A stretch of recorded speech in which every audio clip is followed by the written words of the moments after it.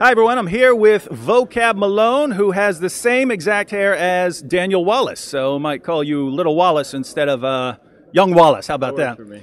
All right. Now, Vocab, as you know, there is a rumor going around. I've been going around interviewing scholars, and there is a rumor that Christian apologists and scholars can't rap. Have you heard this? Yeah, I have. I understand. I've heard it. And it makes sense. We look at, William Lane Craig and Gary Habermas and Mike Lacona. These guys can't rap a president, am I right? No, it's a problem. But people make a flawed inference and think that since, these guys can't rap, that Christian apologists in general can't rap. Right. But that ain't true. It's not true. It's not true. But, we believe in data. We believe in evidence. So is there something you could do to prove that Christian apologists can actually rap? I think so.